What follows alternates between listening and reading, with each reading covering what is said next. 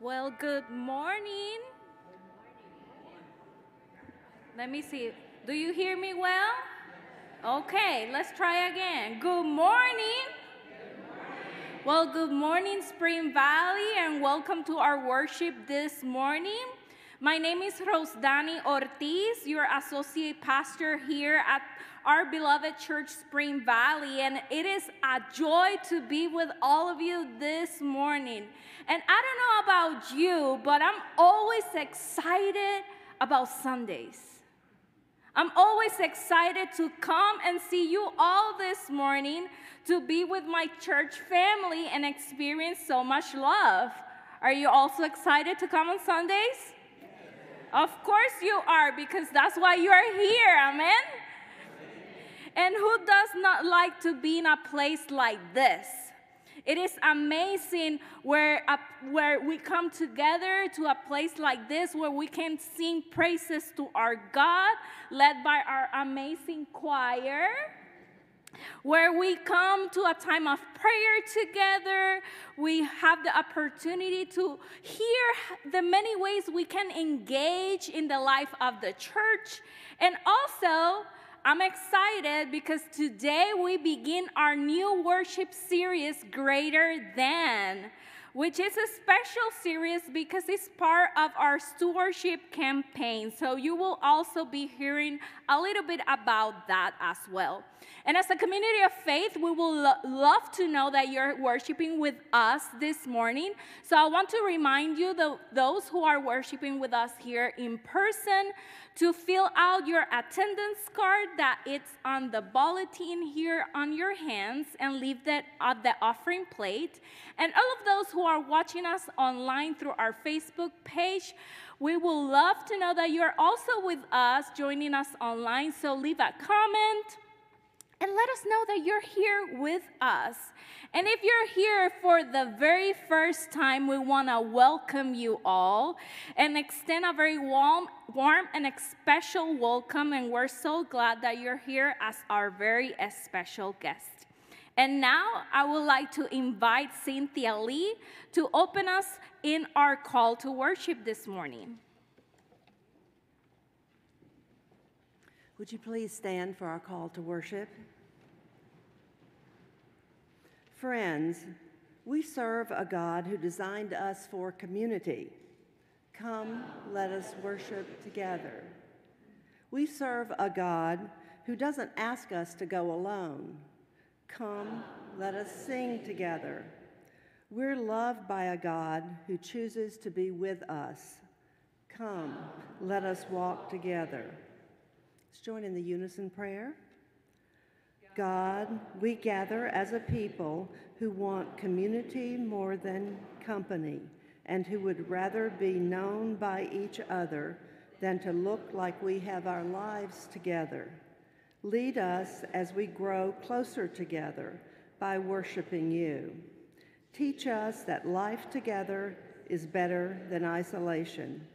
It is in your name that we pray. Amen. Good morning. My name is Bridget Pinot. I am our McKinster Fellows that sings in the choir. I invite you to remain standing as we sing our opening hymn, Come Christians, Join to Sing, number 158.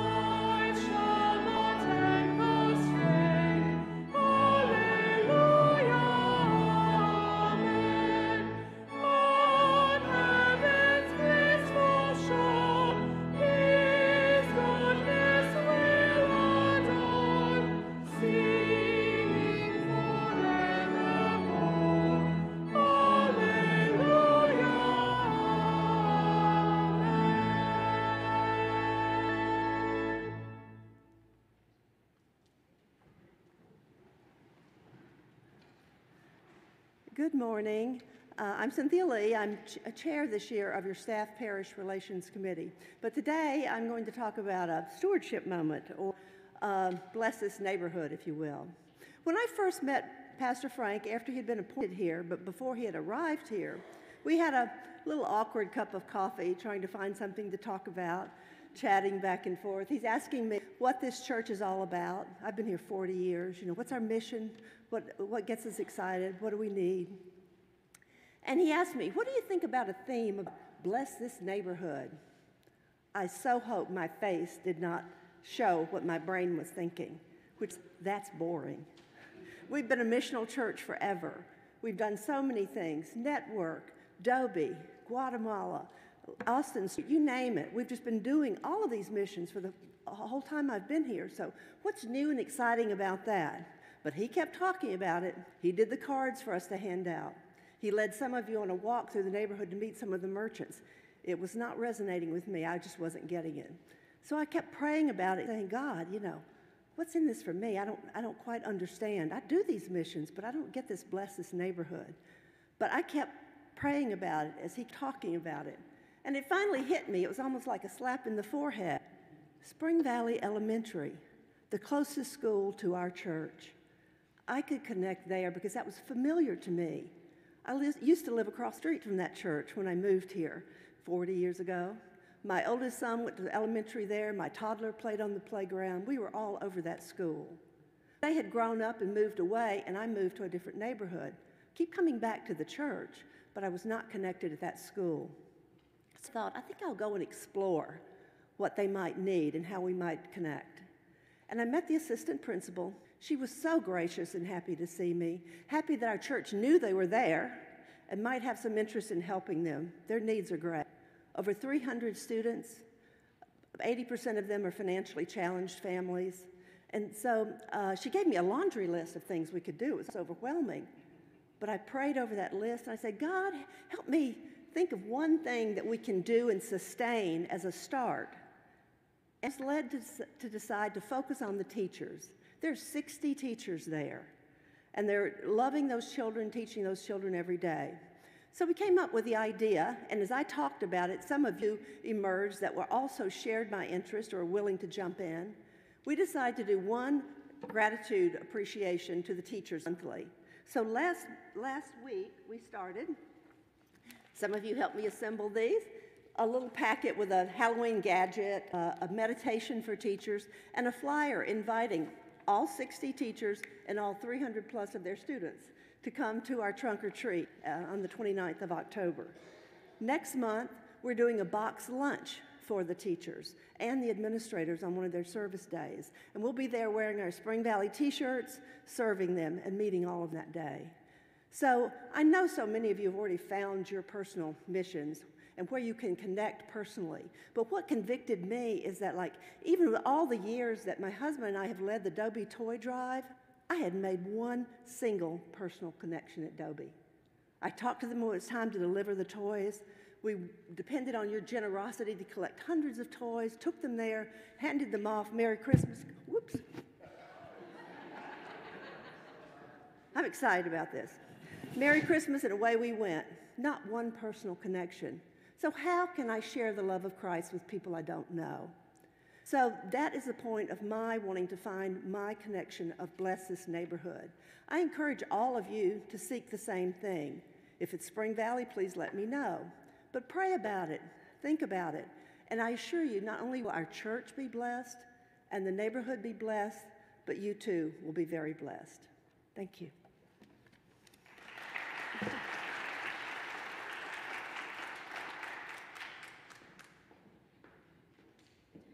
Thank you, Cynthia, for all that wonderful invitation. And I hope that as you hear her, you feel inspired about where God is leading you to serve in our community.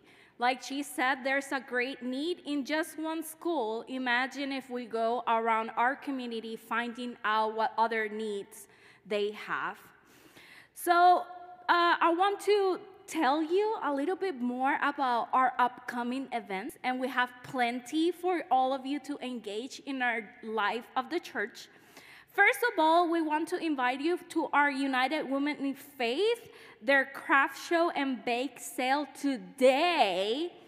And they share with me that all the sales goes to their missions, and they support Spring Valley Children's and Youth, the music department, Parkland, and Parkland Hospital.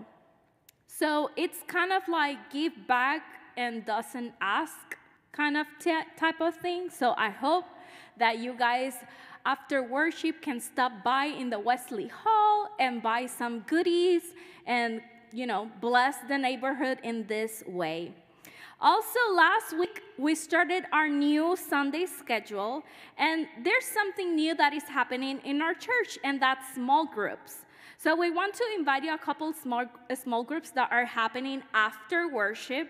One of them is Greater Than small group, that if you notice, we're on the worship series, Greater Than. So Pastor Frank here will kind of like dive deeper into this worship series at his office at 11:15, right? And just talk a little bit more and dive deeper into our scripture. Then we have also a covenant discipleship group that is a group of no more than 7 people who will gather weekly to hold themselves mutually accountable for their discipleship journey. And this is something that John Wesley emphasized a lot in the beginning of the Methodism. So I hope that if you are interested, you can contact Pat Chrisley. Pat, where are you? Look, gonna be in the parlor. And you can contact her after worship. She will be in the lobby. So if you're interested, right? Just stop by and she will guide you to their covenant discipleship group. And then the other one is Coffee and Jesus. There's plenty of coffee and plenty of Jesus. And this is with me. So it's very fun. And we will meet at 11:15 at the new room name. It's called The Table. So there will be fellowship, praying, and open conversation about our new study. And the name is called Hearing and Responding to God's Voice by a United Methodist pastor here in our North Texas conference, Susan Robb. So I hope that you can join me after worship too, and let us grow in our faith together. Amen? So as we continue to worship our Lord, it is the time to together in prayer, a time to feel the presence of God among us, to experience the Holy Spirit, to ask God for our struggles, our joys, because we know that God truly listens. We know that God cares and loves us. Amen? So let us begin with some seconds of silence as we lift up our own prayers, and then we will continue to pray together. So let us pray.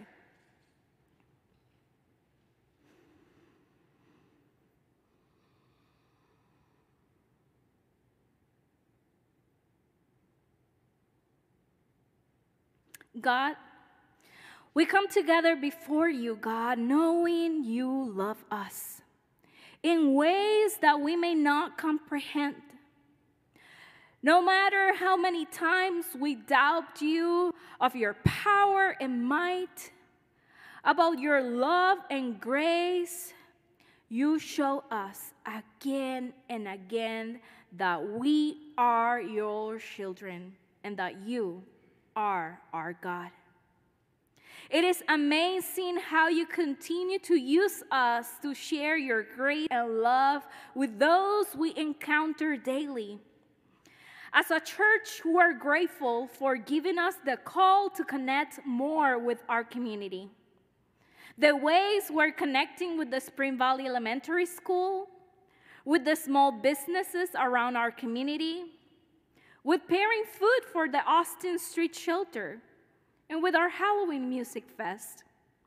God, may you use these moments where we are connecting with our neighbors to be one of the many blessings that you will pour into their lives so they can meet you, God, and know how much you care and love them. We're grateful for the many opportunities we have here in our church to continue to grow in our faith. It is incredible how we can grow deeper in our connection with you and with one another when we come together to study your word, to pray, and build lasting friendships. Bless the new small groups that have been formed and the ones that continue. May these spaces continue to be places of transformation where each person continues to thrive, God, to become imitators of your Son, Jesus Christ. And God, we come also before you to give us peace and comfort as we continue to mourn the passing of many beloved members of our church in the last few weeks. We especially pray this week for the life of Rolf Delwiller. We pray that his family can find strength and comfort in you, God, during this difficult time. And God, because of our faith in you, we came together this morning to share our requests with you, but also to pray for the world. And at this moment, we lift in prayer the conflict between Israel and Palestine. There have been already many casualties and so many wounded. Please, God, bring an end to this war. We pray for protection over the families, but especially over the children. And lastly, God, listen to each of our hearts here in this place. We thank you for your presence among us, for listening and for responding in the many ways that you manifest. We lift all our prayers knowing, God, that you love us. And we conclude as the body of Christ, praying the prayer that Jesus taught us to pray. Our Father, who art in heaven, hallowed be thy name. Thy kingdom come, thy will be done, on earth as it is in heaven. Give us this day our daily bread, and forgive our trespasses, as we forgive those who trespass against us. And lead us not into temptation, but deliver us from evil. For thine is the kingdom, and the power, and the glory forever. Amen. I invite you to remain seated as we sing our hymn of preparation from The Faith We Sing, number 2223, They'll Know We Are Christians by Our Love.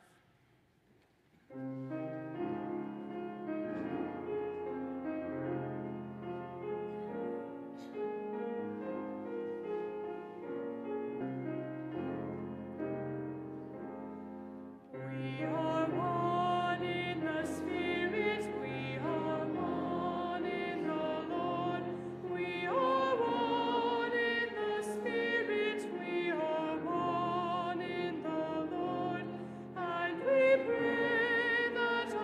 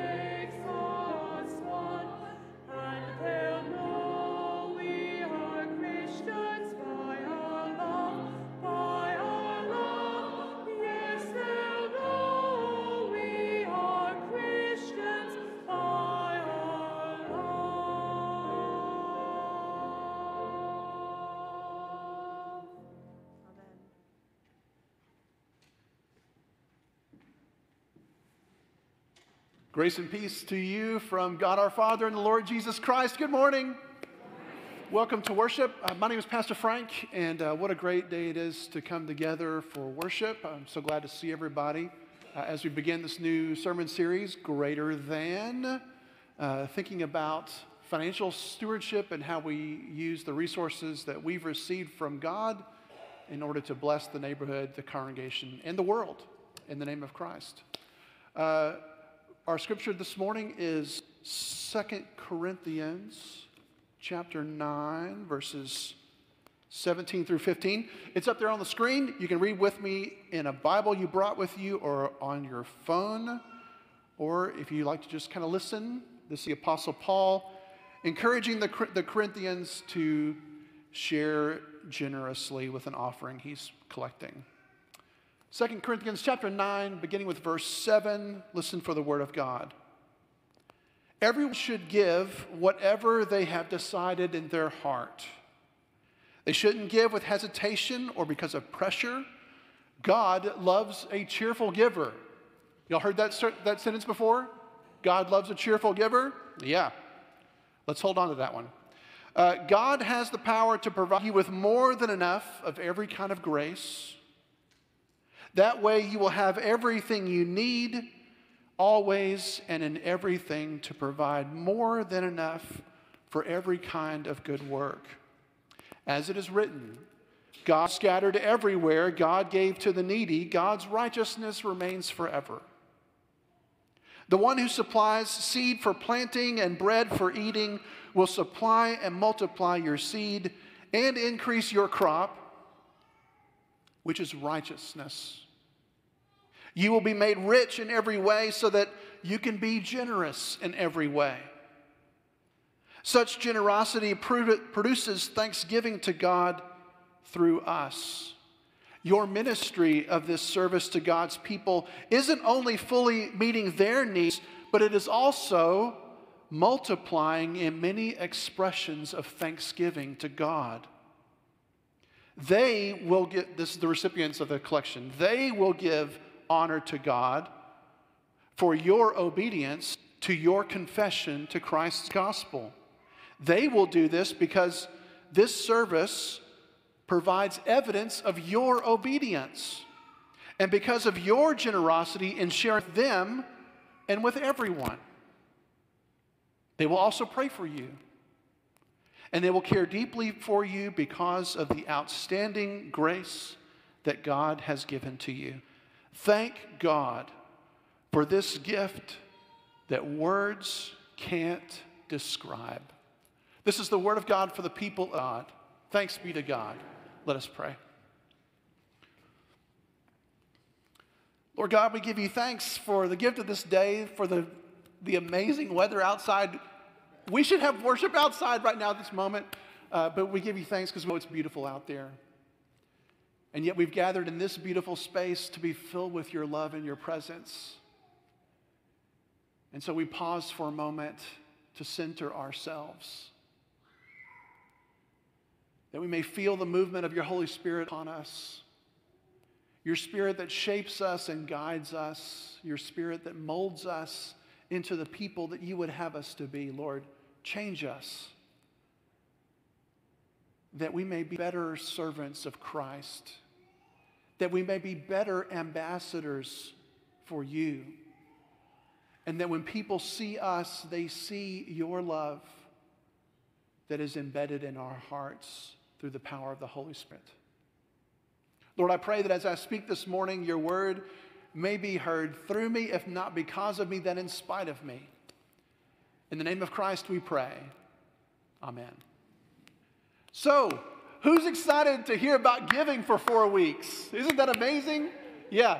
So I sent out a survey the other day to the congregation, and I was just like, this is an anonymous survey. It's just for fun. Y'all know how many responses I got from the survey? But before I tell you, let me tell you that I sent out another survey a few weeks ago about worship, and we had 72 people respond to that one. You want to guess how many responded to the one about giving? 16. Yeah. The congregation is 80% less interested in financial support than worship. Okay. We're going to build that and make that happen. Okay. Yeah, so 16 people, including me, I'm one of the 16, responded to this survey. It's still online. If you want to take it later on the day, you can do that. They're just kind of general questions about how we think about money. They weren't meant to be right or wrong answers, but there were 4 different categories, and the way you responded tells you how you feel about money. It gives you freedom, it gives you power, it's an expression of love, and there was something else that I got. Anyway, so one question was, money is important to me because it allows me to do what I want to do, feel secure, get ahead of life, and buy things for others. 62% said it's important to make me feel secure. And 30% said to do what I want to do. Another question was, I feel that money frees up my time, solves my problems, is a means to an end, or helps make my relationships smoother. I'd like to break that down with the people who chose that one. What does that mean? Because it seems like money makes my relationships more difficult. But anyway, 75% said they like money is a means to an end. 18% frees up time. Nobody said anything about solving their problems with money, which is probably good. When it comes to saving money, 87% of us have a plan and stick to it. Hey, that's good. And 12% don't have a plan, but still find a way to save money. Awesome. This was interesting. If someone asks about my personal finances, I feel defensive, realize I need more education and information. Nobody chose that one. I feel confident and competent, or I would rather talk about something else. 56% said they felt comfortable and competent. 31% would rather talk about something else. And 12% felt defensive when someone asked about giving, about personal finances. Let's see. If I, hold on, not that one. If I suddenly came into a lot of money, I wouldn't have to work. I chose that one. Just being honest. Wouldn't have to worry about the future. Could really build up my business, or would spend a lot on family and friends and enjoy time with them more. What do you think? 62% said if they came into a lot of money, they would spend a lot on family and friends and enjoy time with them more. 25% said they wouldn't have to worry about the future. I wanted to ask these questions because, as indicated by the number of people who took the survey, in general, we're uncomfortable talking about money, right? We live in this really strange cultural reality in our society. The society is driven by a consumer mindset, right? Buy more, spend more. The more we spend, the more we buy is a direct relation to happiness, right? There's a whole industry built on that falsehood, but we all participated in one way or the other. So the culture out there says money's good because it buys good things. It makes us feel important. It makes us feel valued. It raises our stature in the eyes of others. But the other side is that we don't talk about it. It's a personal issue. It's between the individual and themselves, or maybe with their spouse or with their family, right? One of the questions was, when it comes to personal finances in the family, I do it all myself. I pay all the bills myself. My spouse does it all herself, himself, pays all the bills. We share in that. Or another option was we have our own separate accounts and we do our own things separately.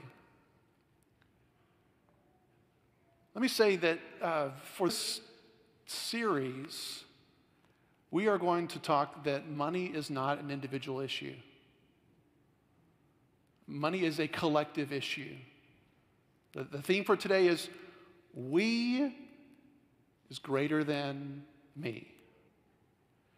And as I thought about that idea, that we is greater than me, I couldn't think of a better example in the scripture than Paul trying to bring up this offering for the poor believers in Jerusalem. So Paul, if you remember the story, was not one of the original disciples of Jesus, right? Paul was a Pharisee originally, was converted, and then Paul's mission, as he understood it, was to the Gentiles, not to the Jews. So whereas the apostles, James, John, Andrew, Peter, those guys, they were focused on Jerusalem and on Israel, Paul's mission was the broader world, right? So Paul went to Greece, Paul went to Turkey, Paul traveled all over Europe, planting churches, and even into Asia. But Paul always had a vision for his ministry, that he wanted to take up a special offering for the poor in Jerusalem. And so Paul would go traveling to these churches that he plants in places like Corinth and Ephesus, and he would tell them, I've got this vision for this offering. And we should do that because the Jerusalem church birthed us. We would not exist without the home church, right? And we should support them because they have a great need. They have many poor people amongst them that are on hard times. We over here in Corinth was a major city in the Roman Empire, a port city, a place of great wealth. The church that Paul planted in Corinth had a lot of high-powered people in the society, wealthy people, generous people. So Paul went to the Corinthians and said, hey, you're the best example of the kind of people I need to support this mission to Jerusalem. You've got money. They need money. We're brothers and sisters in Christ. We can support them. You know what the Corinthians said? We have our own problems. We have our own community that needs help. We've got people, the poor people in our own church that need our help. We don't know anybody in Jerusalem. They're on the other side of the planet from us. They might as well be. So Paul kept in contact with the Corinthians. He didn't give up on the vision, right? But he went to other places and started planting the same seeds. And I feel called to have this collection in Jerusalem. Let's support the Jerusalem church. They birthed us. We would not exist without them. We owe it to them. Let's do this. And what happened was, over time, as Paul went to other churches communicating this vision, the other churches, the smaller ones, the poorer ones, they started responding. They started turning in their pledge cards. And so now Paul is circling back to the Corinthians. Hey, y'all, remember last time I was around? I was talking about this Jerusalem offering, and y'all were lukewarm to it. Guess what happened? I went and told everybody else how generous y'all are and how you're going to be on board with this because that's the kind of people you are. And they were so inspired by your generosity that they got on board. This is how chapter 8, I read from chapter 9 before. This is how chapter 8 starts. Brothers and sisters in Corinth, we want to let you know about the grace of God that has been given to the churches of Macedonia. These are small churches in Greece, not Corinth, not powerful Roman colonies. These are tiny places. Listen to what he says. While they were being tested with many problems, their extra amount of happiness and their extreme poverty resulted in a surplus of rich generosity. I'm going to read that sentence again, and you tell me how likely this is to happen. You tell me if this makes any sense to you. They're tested with many problems, but their extra amount of happiness and Their extreme poverty resulted in a surplus of rich generosity. Does that make sense to anybody here present today? I don't see any hands up. Yeah, it doesn't make a whole lot of sense, right? What's the difference? Joy. They are suffering. They don't have a whole lot, yet they get the vision. The vision inspires them to share of what little they have, and they're filled with this sense of generosity. I assure you that they gave what they could afford and even more than what they could afford, and they did it voluntarily. I didn't sit down with them and hold pen to pledge card. They did this themselves.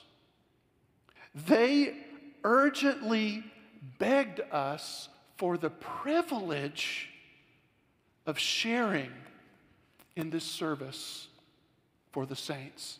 They urged us, they begged us. This word privilege is vital to Paul's argument. I'm going to come back to it. They exceeded our expectations because they gave themselves to the Lord first and to us, consistent with God's will. As a result, we challenged Titus, one of Paul's mentees, trainees, to finish this work of grace with you the way he had started it. Be the best, he's saying to the Corinthians now, be the best in this work of grace in the same way that you are the best in everything, such as faith, speech, knowledge, total commitment, and the love we've inspired in you. I'm not giving you an order, but by mentioning the commitment of others, I'm trying to prove the authenticity of your love also. You know the grace of our Lord Jesus Christ. Although he was rich, he became poor for your sakes, so that you might become rich through his poverty. Now, all through chapters 8 and 9 of 2 Corinthians, Paul uses this word in Greek, charis. Can y'all say that with me? Charis. Charis. C-H-A-R-I-S. The text in me wants to say charis. I think it's charis. I'm not a Greek scholar. I'm going with charis. It sounds better. Charis literally means grace, and in most instances, it's translated as grace. But I want to show you how often he uses this word in different ways to articulate what he's trying to do here, to encourage generosity. This word appears in chapter 8, 6 times, and in chapter 9, 3 times. The Macedonians begged us for the privilege of sharing. I said I was going to come back to that word. Why did I come back to it? It's charis. Grace is a privilege. It's an opportunity. They begged us for the charis of sharing. And then in verse 6, we challenged Titus, my trainee, to finish this work of grace, charis, to finish this work of grace. That's the offering. So charis refers to the privilege, the opportunity. Charis also refers to the actual financial gift, the work of grace. In verse 9, it says, you know the grace of our Lord Jesus Christ. In this sense, theologically, grace is the unmerited favor of God toward humanity, right? We don't earn our salvation. It's given to us as an charis by the Lord Jesus Christ. Yeah? Are y'all with me? Y'all didn't know you were going to get a Greek lesson today. And then he goes on to say, but thank God, this is in verse 16, thank God who put the same commitment that I have found in you in Titus's heart. Thank God is charis again. So charis also means thanksgiving. So where have we gone? Privilege, opportunity, the offering itself, theologically, the unmerited love of God, and thanksgiving to God. They are all charis. They're all grace working together. So Paul, over and over again, reminding the people, God has given the power to provide you with more than enough of every kind of charis. There are more kinds of grace than just one. They will pray for you, the Jerusalem Christians. They will pray for you, and they will care deeply for you because of the outstanding grace, charis, that God has given to you. Thank God, charis, thanksgiving, for this gift that words can't describe. So when we receive an offering, we're not receiving an offering to pay bills. We're not receiving an offering to pay my salary or Pastor Rosedan's salary. We're receiving an offering as grace. It's a gift. The very opportunity to participate in an offering is grace. It's a gift. It's a privilege. And yet so often, because we're so uncomfortable thinking about money, talking about money, what happens is our giving becomes constrained. This thing, I'm sorry. This thing is just, it's been a morning. When we change our mindset, though, and we allow generosity to take over, then our lives are changed. So next Sunday, we'll talk more about kind of the pitfalls of giving, where Jesus says, be aware of all kinds of greed. There's more than one kind, right? That'll be next week. But today we're thinking about we greater than me. You should support the Jerusalem offering, Corinthians, because they are our brothers and sisters in Christ. They need our support. So I have a fairly complicated history with giving, my own personal life. We didn't talk about money in my home family at all. Like, I knew we had money, but I didn't know. I knew my parents supported the church, but I never knew how or why or how much. It was just like the plate came through. It went right past me because I didn't have anything of being a kid. Mom or dad would throw something in, and it would just go on. We never talked about giving as a spiritual practice. It was never part of growing up. When I was called to ministry, I started off doing youth ministry, and I was part-time at that. I was making $13,000 to be a part-time youth director. When the offering plate came past me, I just let it pass, right? Because I was already, I was making less than what I needed to. I mean, I was fine, but I'll just be confession. All right, I'll just say it. I believed that my life was a tithe. I was serving the church and not being well compensated for it. I was serving a whole lot more. I was working a whole lot more than 20 hours. I wasn't getting paid a whole lot. And so I felt like, having no basis to think about this, my life was a tithe. Later, as an intern at Perkins, I was assigned to Oak Lawn United Methodist, just in Dallas, a little bit north of downtown. And I remember thinking the same thing. I'm making $18,000. At this point, I'm married. And that's full-time, by the way, $18,000 full-time. I'm still a student at SMU. The plate is just, I'm just passing it along. My life is a tithe. And then something changed in me. I started reading all these books on church leadership.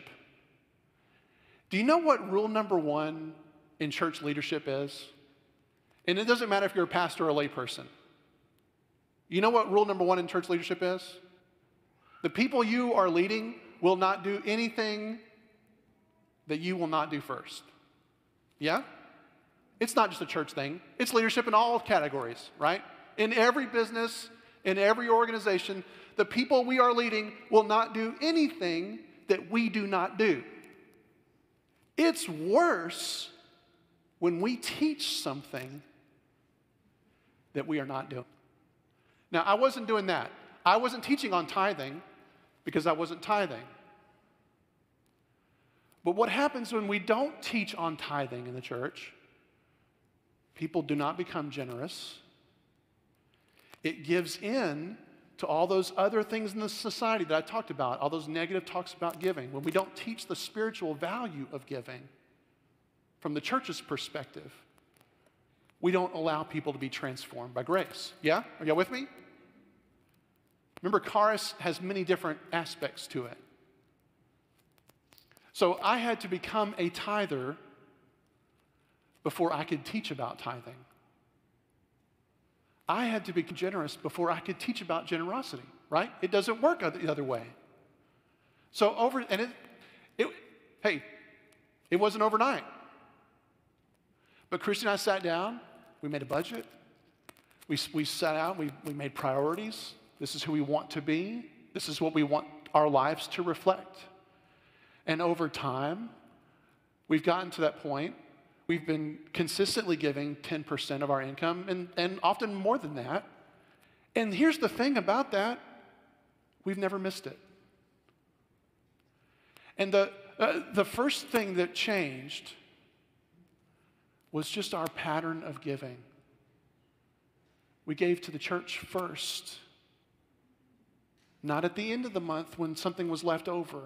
We gave first to the church, believing that the God who said, I will provide for you, that the Christ who said, look at the lilies of the field and the birds of the air, your Father feeds them, how much more worth are you? We started to believe those things, reflect those things in our giving, and our lives changed. This amazing thing happened. We've got friends here from our last congregation. I'm so glad that they're here. At our last church in Sherman, we had this vision for our church, this whole process we went through, and it produced this vision of a capital campaign. We're going to renovate the church. We're going to do these amazing things. We need to raise this much money. And so Christy and I started thinking about, okay, this is addition to our tithe, right? What are we going to give? What are we going to give? What should we give? We both had an idea of what we should give. And we settled on that same number. And then we said, I don't think it's enough. I think we can do more. And we ended up pledging to give twice what we originally planned on. And over 3 years, we did that, and we never missed that extra income. I don't know how to explain all that. There's not a guaranteed investment policy in the United Methodist Church. But when we step out in faith, when we see the vision, and we become transformed into generous people, then talking about money is no longer uncomfortable. Now we can talk about money as the privilege of giving. Remember, privilege is charis. The opportunity to give itself is a gift, even before what we actually give to the congregation. And then when we give the gift, we trust that it's used for God's purposes in the world. And so we don't give with strings attached to it. We don't give with an expectation that everything we believe will be followed to the note. We believe it's a gift. It's a mentality that is totally different than the consumer culture. Consumer culture says, give me your gift, give me your money, and you will receive this thing. You'll feel better about yourself. You'll look better. People will appreciate you. They'll like you more. God doesn't promise anything like that. We don't give to God in order to receive anything, right? Yes, Pastor Frank. Yes, we don't give to God to receive anything. We give because we have already received everything from God. Yeah? Yeah. We give because we've already received everything from God. Everything belongs to God in the first place. And so when we give, we respond. When we have this mindset, then giving becomes no different than praying, than attending worship, than serving in the church. It's a spiritual discipline. There's a reason why Jesus talked about giving about more than any other subject except for the kingdom of God. And it's because our lives, our hearts need to be transformed. When Jesus saw Zacchaeus in the tree, what did he say? I need to come to your house tonight. Why? Because Zacchaeus was rich. But he wasn't rich in blessing. He wasn't rich in grace. And after seeing Jesus, having a meal with Jesus, what did Zacchaeus do? If I've cheated anybody, if I've defrauded anybody, I'll give back multiple times. And what did Jesus say? Salvation has come to this house tonight. So over the next few weeks, we're going to be talking about giving as a spiritual discipline. We will not be saying anything about, y'all need to give next year so that we can pay our bills. That will not be coming from my mouth or from anybody else's mouth by the power of the Holy Spirit, right? We give because we've received and we believe in the church's mission. And we want to bless the neighborhood, the world, and everyone around us in the name of Christ. Yeah? So join with me in this idea of greater than. We can do more together than we can on our own. We can do these things and greater things because of the grace of God active in our lives. And we give thanks to the one who has given us and blessed us in every good way, including our resources, so that by the sharing of those resources, others come to know the charis of Jesus Christ. In the name of the Father, the Son, the Holy Spirit, amen. I invite our ushers to come as we continue our worship with our giving. Let's pray together. Lord, everything we have has come from you as a gift, and we are grateful. Thank you for giving us food to eat and clothes to wear and a church to celebrate and worship in. Thank you for the many blessings that we enjoy. Give us generous hearts that we might share of what we have so that more people may come to know the charis that is beyond all understanding, your grace given to us in Christ, in whose name we pray and give. Amen.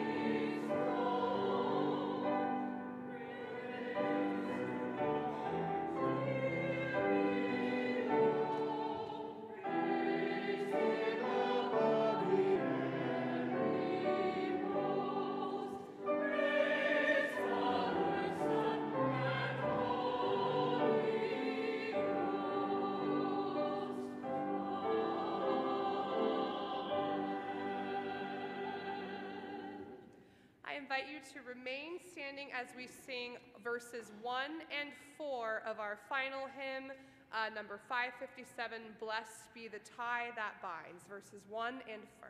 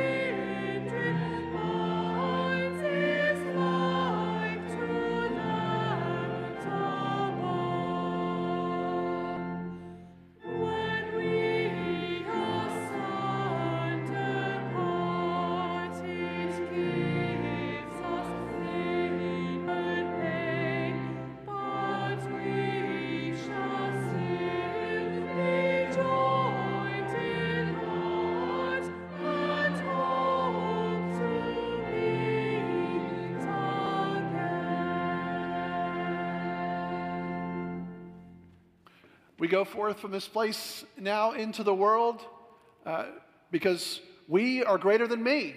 Amen? We go together into the mission field that Christ calls us to serve. We go together to live out lives worthy of the calling of Jesus Christ. We go in the name of the Father, the Son, and the Holy Spirit. Amen.